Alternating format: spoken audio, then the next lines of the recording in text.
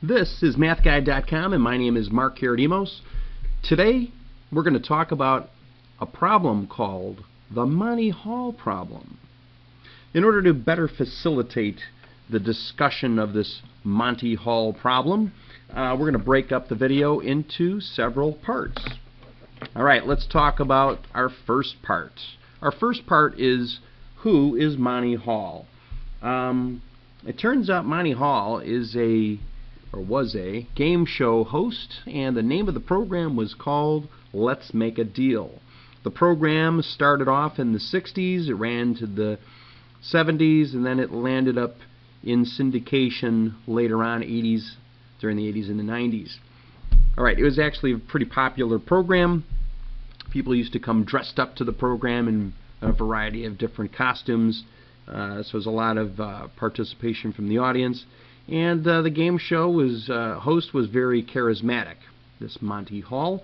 It turns out it was a pretty interesting program because he had several deals, and that's what we're going to talk about in part 2.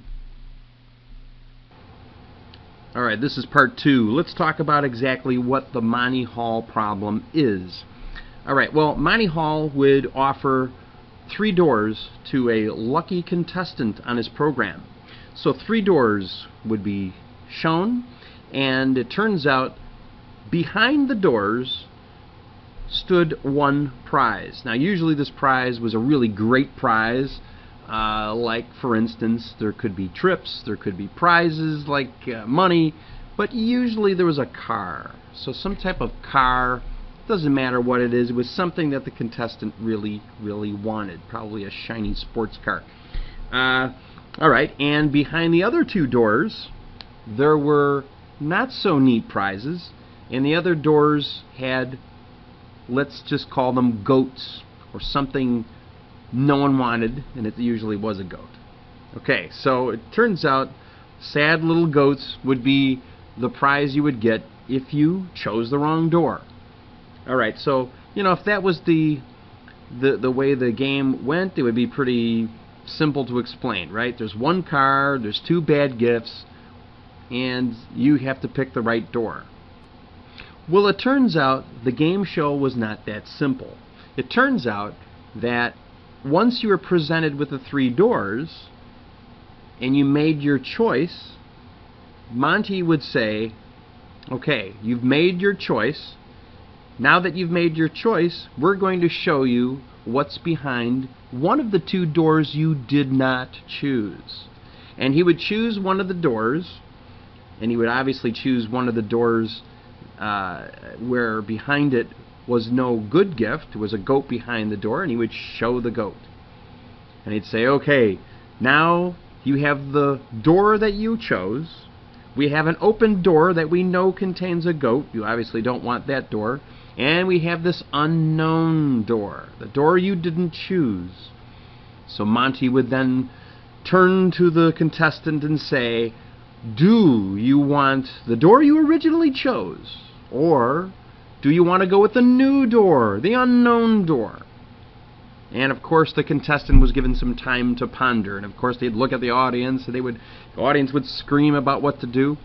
Now mathematically, your job is to determine, pretending you're a dutiful mathematician, and you are trying to figure out which is the better deal. Do you stick with the original door, or do you go with the change of doors, with the unknown door? Do you choose the new door or stick with the old door? Okay, so that was the dilemma. That is the Monty Hall problem in a nutshell. Alright, so that is part 2.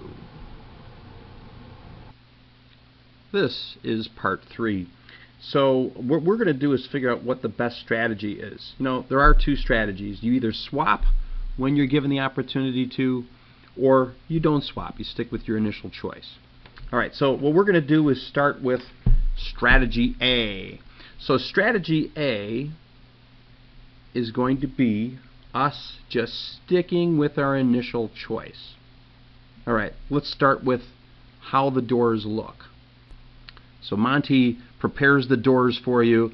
Behind them are placed 2 zonks, goats, and we've got a car behind one of the doors. So, of course, all the doors are closed. You have no idea what's behind any one of them, and you make a choice. Now, you could tell that no matter which way we scramble up this problem, whichever way we scramble up the items behind the doors, it turns out there's one car, and that's the one we want. So there's only one positive outcome here, and there's 3 different doors to choose from. So we've got a 1 in 3 chance of getting this car. We want that car so bad. But it turns out we got a 1 in 3 chance. Alright, so the strategy A is extremely easy to calculate. It's 1/3. So just remember that ratio. So now we're going to examine the other strategy. So first thing I'm going to do is I'm going to wipe the board here. Okay, and now I'm going to put down 3 scenarios. So I have a set of doors. Of course, they're just duplicates of what you just saw, a little smaller, but I got 3 different scenarios. Okay, let me explain. In this first scenario, what we're going to do is decide that, you know what, we're going to choose door 1. Why? I don't know. Again, we don't have any idea what's behind these doors. So, you know, it's possible that when we make our initial choice, we could possibly have chosen the car to start. For the scenario 2, we could have chosen this door, which was the zonk, the goat. Or for the third scenario, we could choose this door that has another zonk, right? So there's 3 ways to start this problem. No matter how you scramble these guys back here, once you put down a car in one of the slots, behind one of the doors, that is, you know, you could either pick it to start, get one goat, or get the second goat when you make your choice, right? Those are the only 3 things that could possibly occur. Alright, now let's try what happens when we adopt our mandatory swap strategy. So what happens is, once you make your choice, all the doors remain shut, except Monty then says, I tell you what, let's open up one of the doors that you didn't choose. And he'll always choose a goat door. Okay, like for instance, he'll say, I tell you what, behind door 2 was a goat. It's a good thing you didn't choose door 2. And you'd say, okay, interesting, Monty. And he says, I tell you what, do you want to stick with your first door, or do you want to go with the door you didn't choose? And at this point, there's a dilemma. And with our new strategy, we'd say, yep, Monty, we're making the switch. So that is actually the final door we're going to choose. So that's the one we stick with. Even though we stuck with one that was our initial choice, we go with the third door. Okay, and of course he opens up the third door, and to your disappointment, you got a zoink. You got yourself a goat. So unfortunately, it didn't really work out well for us. It looks like we lost. You go home a loser, but at least you participated, and that was fun. Okay, well, let's see. Let's try it with the other scenario. Okay, you chose a door, happened to have a goat behind it. You don't know that yet. And then Monty says, all right, let's open up one of the doors you didn't choose. And of course, he's going to open up that goat door. He always does that. And he opens up the goat door, and he says, good thing you didn't choose door 3. And he goes, I tell you what, do you want to switch your choice? And you'd say, yep, because you're using a new strategy. It's the always swap strategy. And he'd say, yep, give me door 1. Don't want door 2 anymore. And you stick with it. You say, yeah, Monty, that's my choice. I choose that door. And he opens up door 1 to your, satisfaction and happiness. You get the door that gives you the winning item, which is the car. So you win. Yay! You go home with a nice sport car. Hopefully you don't have to pay taxes. All right, let's get to the third scenario. So remember that third scenario, you chose door 3. You don't know what's behind it. Monty opens up, of course, the other door. He shows you the zonk. And he says, I tell you what, you want to go with this first choice, door 3, your unknown, or do you want to swap doors? Of course, yep, we're going to swap. You say, yep, Monty, I'm going to choose that door. That is my choice. I choose that door.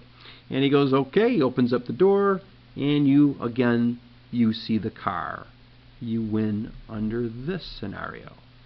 So when I took a look at the three possibilities that could occur, it looks like you're going to win, if you adopt the strategy, that is, you're going to win 2 out of every 3 times you play this game.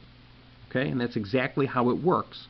You land up winning 2 times the amount you would win if you adopted the other strategy, right? Because the other strategy was 1/3, this one's 2/3. So you're twice as likely to get the car. So you'd be a fool not to swap. You gotta swap doors under the scenario presented here called the Monty Hall Problem. Okay, so that's it for us for this video. Make sure you go back to MATHguide.com, check out our other videos, check out our interactive quizzes and other lessons. Take care.